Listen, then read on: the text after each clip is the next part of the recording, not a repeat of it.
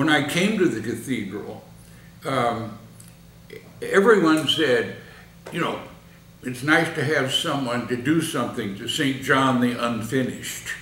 I said, well, that's not a very nice thing. You know, cathedrals take a hell of a long time to get built. And he said, well, are you going to do something about that? And I said, yeah. What I really want to do is to something that was rather radical. Stone carving in America was a dead art. And so many of the great buildings that were put up in the 19th century and the first part of the 20th century had carved parts, like great entryways and that sort of thing.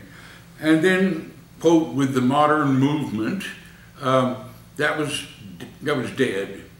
And what happened to me was I was lucky enough, after I graduated from Harvard, where I was studying architecture, because I wanted to be an architect, I got a scholarship to go to England.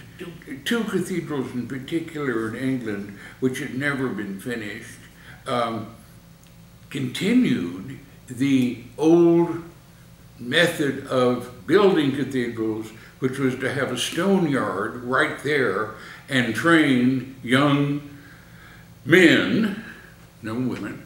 That was another thing I did. I got women in it. Yes, you did. To train by older stone masons the traditional art of stone masonry. And so I just said, I really want to continue building the cathedral. I said, let's start it again. But we have to start it by training young Americans to be stonecutters. And since we're on the edge of Harlem, what would be a very interesting thing to do would be to train young guys from Harlem to be stonecutters. So having black stonecutters was an amazing reality.